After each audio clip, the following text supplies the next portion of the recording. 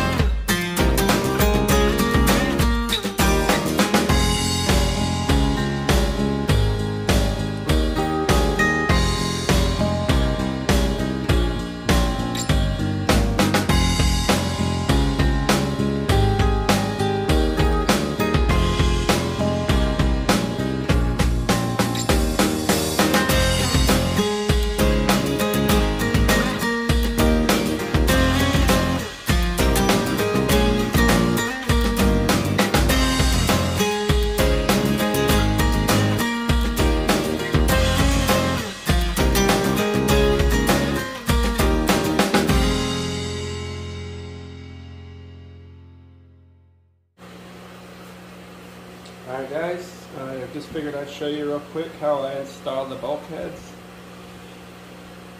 First you gotta twist these off.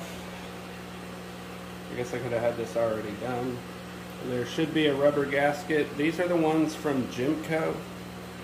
And it has one rubber gasket that's loose. And then the screw knob here has like a softer rubber gasket that's attached. We gotta keep twisting and pull it off.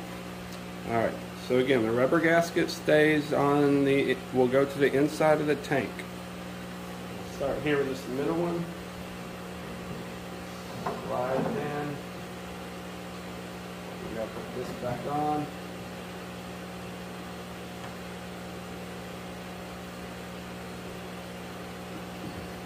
And the way I have these measured again is the water should stay right about the level of the bottom of the black trim.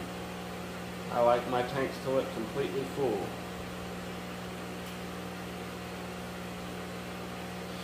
Get it hand tight.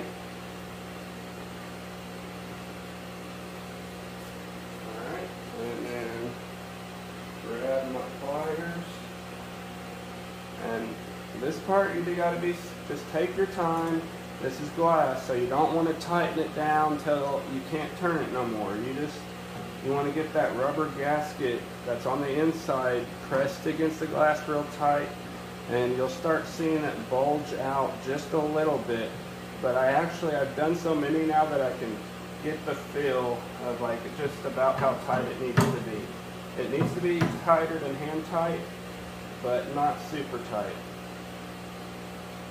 I just fill it out, maybe just a turn bit more.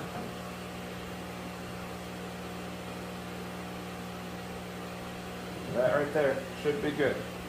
Alright, so I'll go through the other 3 real quick. I'll let you watch that. Probably going to fast forward it, so I'll catch you at the end of this.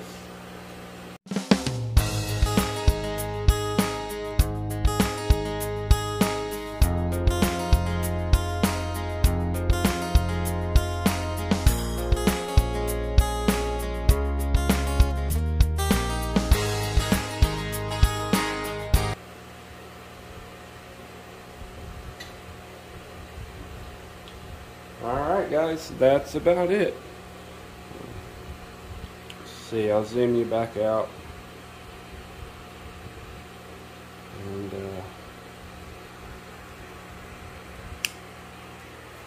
show you guys from the bottom side. Again, these are strainers right here that actually just come out. They slide on.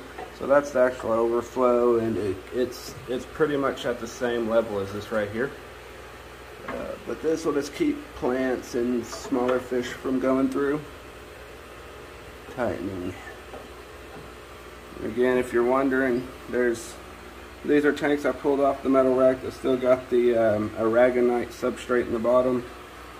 I just took them to the bathtub, washed them out real good with the shower head, drilled the bulkhead in the bathtubs, and sprayed it out again. It's still got the green algae on the sides of the tank. I'm not really worried about that at all. So that's that.